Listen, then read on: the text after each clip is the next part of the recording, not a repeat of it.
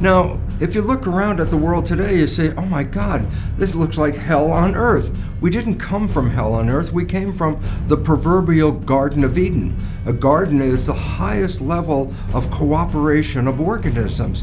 And then look what we've done here. Look at this world that we end up with today. Look around, we are in hell right now. This is actually prognosticated in the Bible's book of Revelations, where they talked about the 4 horsemen of the apocalypse. Those 4 horsemen are represented by disease, famine, war, and death. Is this an inevitable conclusion to our world, or is there an alternative opportunity? Conventionally, the concept of apocalypse is a very scary thing, a breakdown of the world as we know it. The original meaning of apocalypse in Greek means an unveiling, an uncovering of knowledge that we haven't seen before. And this is what we're facing right now, because the new knowledge that we're being exposed to will take us from a destruction into the creation of a better, more functional world. Let's go back and understand the basic nature of a civilization. A civilization is based on a set of truths that are understood by the people of that civilization to be a valid understanding of the world. And when a truth of the civilization change, so does a civilization. A civilization is characterized by its culture, its behavior. But where do these behavioral norms come from? Well, in the previous civilization, they came from religion, which gave us a bunch of beliefs about spirit, God, and the planet. And the church had a wonderful understanding of itself called infallible knowledge. This is the belief that whatever the church was saying was direct from God and it was absolutely true.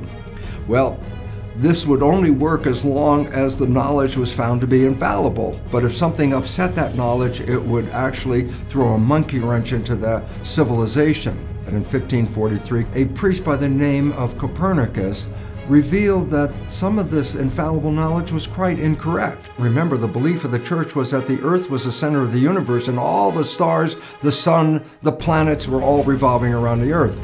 Copernicus tried to calculate a calendar based on this belief, but it didn't work. He actually went back to the age of Ptolemy in Egypt and found out that the sun, according to the Egyptians, was the center of our particular universe and that the earth was revolving around the sun.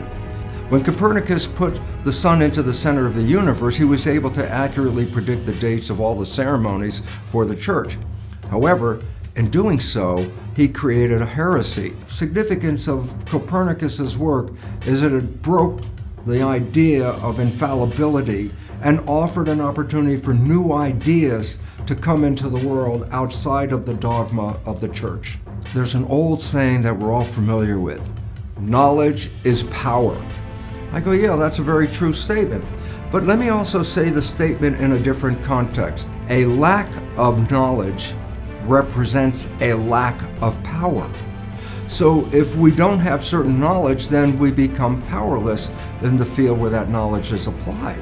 We now recognize that 4 fundamental beliefs that have shaped the culture in what we call this civilization of scientific materialism, 4 fundamental beliefs that have shaped this culture are found to be flawed or outright wrong.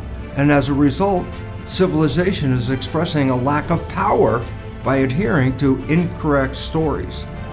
I refer to these 4 basic principles that are flawed as the 4 myth perceptions of the apocalypse. When we use the term myth, what we mean is actually a belief that we bought to be true. Whether it's true or not, we own it as truth, and as a result, we create a world based on that myth.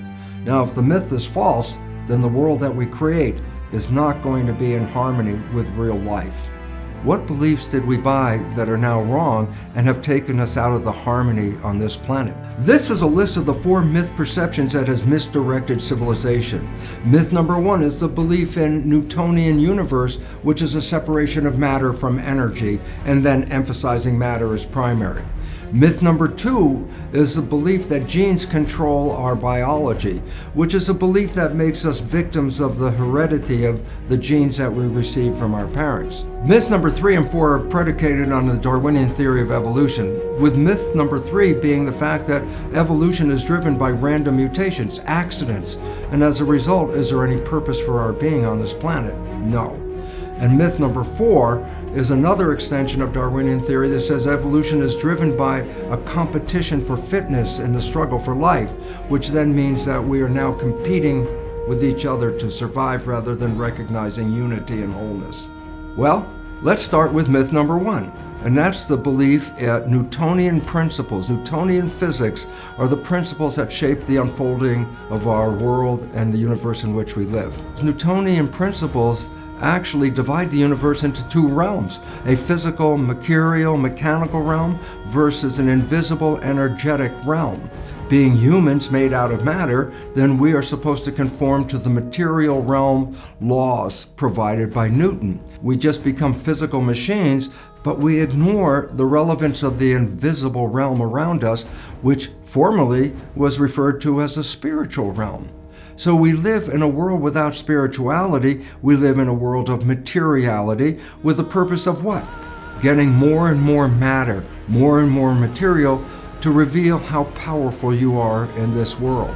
Myth number 1, the Newtonian belief of a material-based universe, is incorrect based on the new science of quantum physics, because matter appears to be an illusion. When we look into the structure of the atom, it turns out there is no particulate structure that we believe, but it's actually an energy vortex, that everything is energy. And the significance is this: energy cannot be separated. Energy represents unity. All energy and all individual things that we see as matter are all energy connected to each other. Quantum physics is the most valid science on this planet. There is no science that has been tested and affirmed to be more truthful than quantum physics. We have to start recognizing a unity rather than a separation in the material world, the old belief. A second belief that turns out to be false is the belief in what we refer to as genetic determinism. The belief in genetic determinism, which is the belief that genes determine the characteristic of our lives. Well, as far as we know, we didn't pick the genes we came with. Also, if we don't like the characteristics we have, we can't change the genes.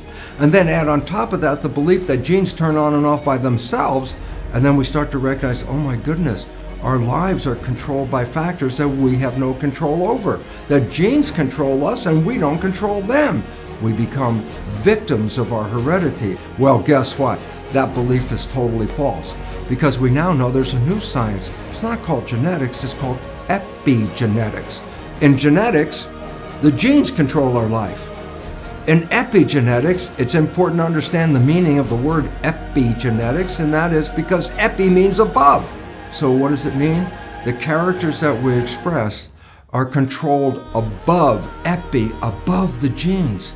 Now we know that our consciousness and our response to the environment is what controls our genetics. Through my consciousness and my response to the environment, I can change my genetic activity.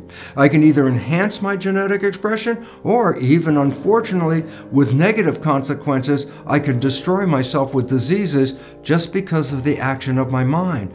But the action of the mind is under my control. So I'm not a victim of my genetics, I am a master of my genetics. And as if we understand this, then we wouldn't be facing a healthcare crisis that is undermining civilization at this moment. We would be powerful enough to control our own lives, our own health, our own vitality. A third belief that is now found to be flawed is connected to Darwinian theory. Over millions of years, accidental mutations, with positive mutations being selected, negative mutations being eliminated, has led to who and what we are in this world today. So there's a very important understanding about that, and it's based on this. If random mutations are the source of evolution, the start of an evolutionary process, random by definition means accidental. If we're here by a whole series of accidental mutations, then what, if any, is the purpose of humans on this planet?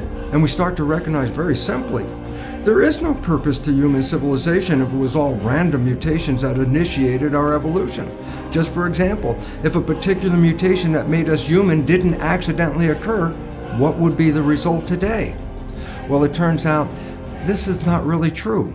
That evolution is actually based on adaptation, that an organism will adjust its genetics to conform to the environment. And in regard to that, just think of humans at the top level of this adaptability. humans can live in any environment on this planet. How come? And the answer is because we can adapt, and it's not an accident. It's a purposeful change. Oh, life is a purposeful change? What is the purpose of our existence on this planet? The garden that we evolved from, every organism that evolved in that garden participated in keeping the wholeness and the cooperation expressed as a garden. We evolved in that garden, and as the indigenous people of this planet already knew and lived, they said, oh, we are in a garden, and that the role of humans is to be a gardener in that garden. We must learn now to live in harmony with the garden and actually return to being gardeners. That is the function that we had to keep balance in this beautiful planet that we arrived in. Myth number 4 happens to be the belief that evolution is driven by competition against one another. This is a false understanding, and it actually isn't due to Darwin. It was before Darwin.